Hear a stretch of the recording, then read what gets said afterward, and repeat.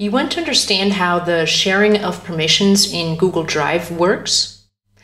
I'm Chanel Greco from Saperis, and in this video I'll show you the different options you have when you're sharing files and folders in Google Drive and how you can use them.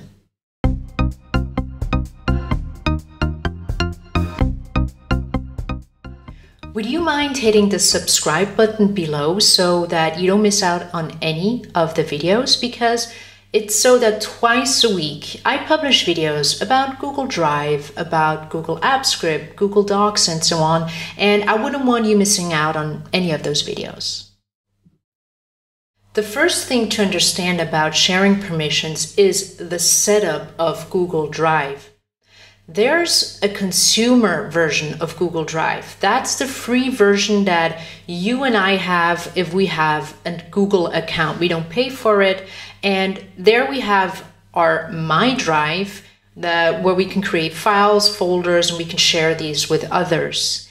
And then there's kind of like an in-between. So it's still a consumer version. It's what you see here. It's one Google, and it's just Google Drive expanded. It costs very little. I'm not quite sure. I think about $2 or $3 per month, but that's still the consumer version of My Drive. Then on the other hand, there's G Suite.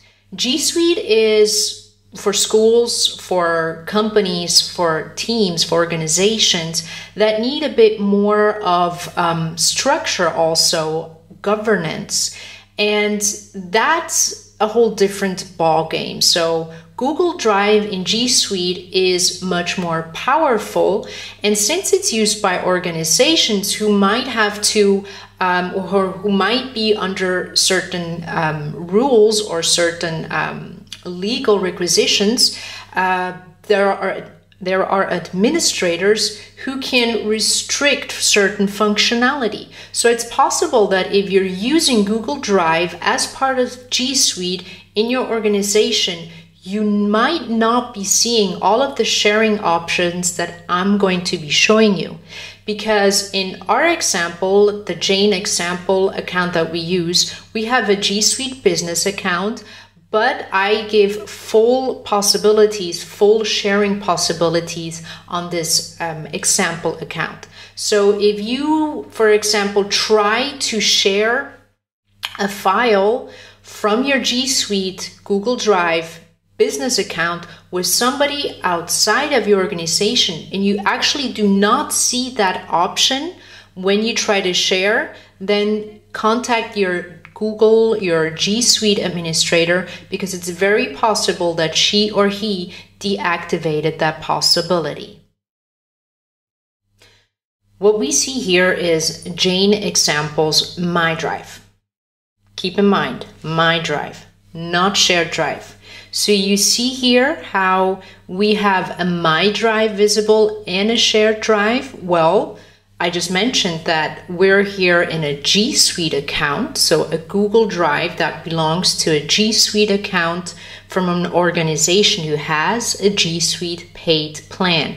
And that's why we could also share files and folders in shared drive. But I'm specifically now creating this tutorial based on My Drive, which is very similar to the consumer-based Google Drive, My Drive, that you will find there. Shared Drive, you have other possibilities. Go ahead and leave me a comment below if you would like me to cover that in a separate video tutorial. Okay, so in our scenario here, we have our cost analysis, this file, and we would like to share this. How do we do so? You right-click on it, the context menu pops up, and you click on Share. Now, let me go and say, got this. Now, at the moment, almost summer of 2020, some of you, when you right-click and want to share a file in My Drive, will see exactly this user interface. That means that you have rolled out the new user interface, the updated version of the user interface. Some of you might still see the old user interface. Why? Because whenever Google creates an update, launches a new functionality, or changes the design and the way something works, then what they do is that they have a rolling rollout. So they don't just switch the flick on for everyone, but it's a rolling rollout. And so it might take up till a couple of weeks until all the users are migrated and see the new functionality or the updated user interface. Okay, so in our case, we have this updated user interface, and we see that Jane Example is the owner of this document. And the easiest thing to do is just to add people. Let's say we want to add Craig Smith, and we can notify him about that we're sharing this document with him. We can change him to be just a viewer of the document, then he couldn't change anything in it. Leave comments in the document, or be an editor. That means also change the content of the document, change it for everyone. Okay. Something else that you can choose, and I've covered this in another video, that you can restrict the sharing possibility. So you can make it possible so that someone can edit the document, so that that person's an editor, but that person can't change the permissions and the sharing options. This might be super useful if you want others to collaborate on your documents, but you don't want them resharing that document with other people. So giving other people editing rights on that document.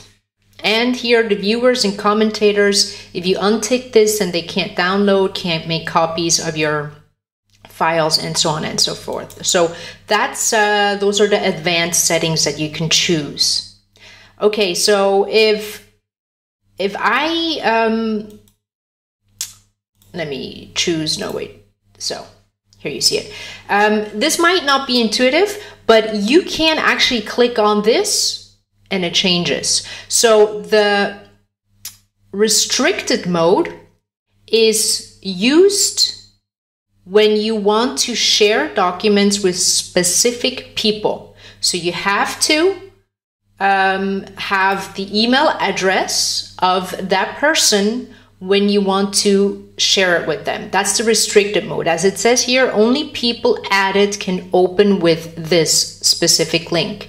So you can add the person here and then copy link and send it to them. Or as we saw before, if you add a person, then automatically another interface shows up and you can send them a message and say, hey, Craig, here's the document that you can edit, and so on and so forth. So let's go ahead and click on this again, because I have different sharing options.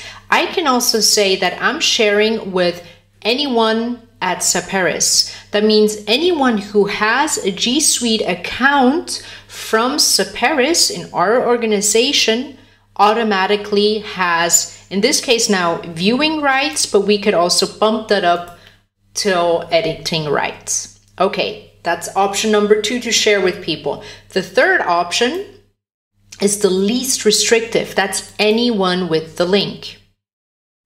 So also here we have the possibility of choosing which level of access that person has. And anyone who has this link here now, which I copy and send out via email, for example, can access this document. So that's the least restrictive. If you want a bit more of control of what people can do with that document, then you would say that anyone with the link has access but can only view. So then people can actually see the content of your document, but they couldn't make any changes to it, they couldn't copy it, and so on and so forth. Okay, so those are the 3 options that you have when it comes to sharing. So that's the way, the concept behind the sharing permissions on Google Drive, on my drive. If you have any questions concerning what you just learned here, what I just mentioned, or if you have a specific sharing problem that you want to have answered, go ahead and leave me a comment below and I'll be glad to get back to you.